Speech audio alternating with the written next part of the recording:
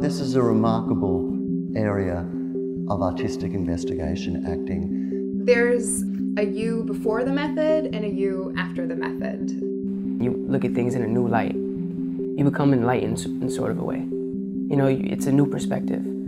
Bring yourself, bring your life experience, bring you to the room, and I will work with you. They encourage you to take risks and step outside of your comfort zone. Some people are content with being comfortable, but that's not life, you know? Life isn't comfortable. And just like any training, this training takes hard work, perseverance, and endurance. I think the first thing, maybe the only thing, is to learn how to work, to practice what you're taught, to practice it all the time. You will have a system that you can always rely on.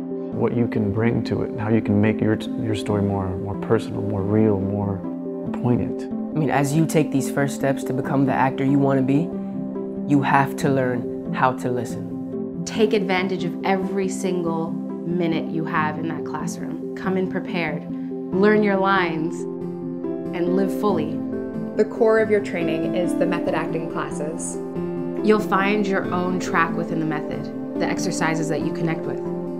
The best any actor can be is what the method is all about. So what is method acting? Essentially, they deal with the training of the senses. Essentially, they deal with the training of the emotions. Essentially, they deal with the training of the imagination.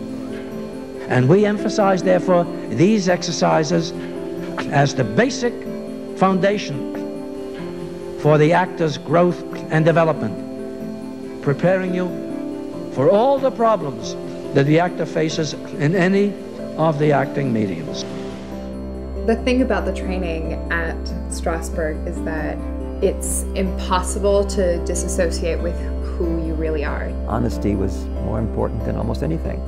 Truthful feelings, truthful behavior to create life on the stage. What is called re-experiencing on stage. Because the actor doesn't just experience, the fundamental reality of acting is re-experiencing. You adapt something that makes you then feel and touch and see and smell and remember things that your grandmother taught you. Because that's what shapes you. That's the thing that gives you the foundation. It's as simple as having these tools to strengthen your concentration and the imagination.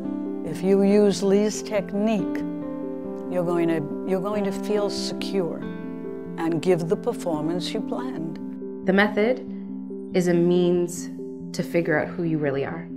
Taking advantage of what you were born with, behavior, feelings, and senses, and just reaping all the rewards of that. And then use that as a real feeling, as behavior for your character. But it's hooked into something real. It's the re-experiencing of life by the actor on stage.